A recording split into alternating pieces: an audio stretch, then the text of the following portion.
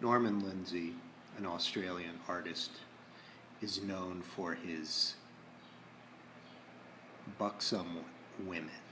He was accused of being pornographic in his time, and it's uncertain what to make of his art in terms of whether it's art. Robert Hughes has written a book, The Art of Australia, that notes that Lindsay is a uniquely Australian artist for a number of reasons.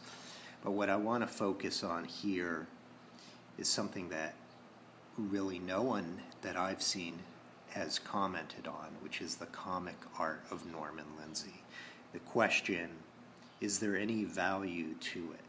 Norman Lindsay has written that the comic art that he made, which was in numerous dailies, but in particular a weekly called The Bulletin, that it was a training ground for him to learn how to be a draftsman with the pen, but in particular he is proud of the humor.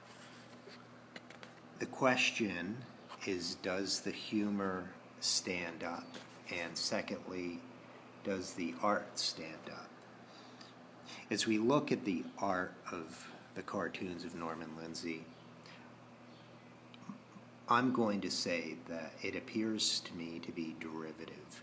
If you look at early cartoonists from the 20s and 30s, going back though to the late 1800s, this is the exact style you will see. There is nothing original to Norman Lindsay's cartooning.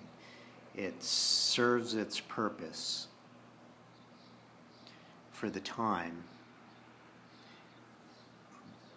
but doesn't last. It has no effect today that holds the reader's interest, or for that matter, the artist's interest. The humor also, in my opinion, doesn't hold up. What was very common at the time was to do situational humor, add verses and droll commentary. But I think today there's just a much greater cynicism and appreciation of irony and subtlety. What I got from this is that humor has evolved and changed. What people think is funny today doesn't translate to the past. And so the verdict on Norman Lindsay's cartoon art, a historical artifact, completely forgettable.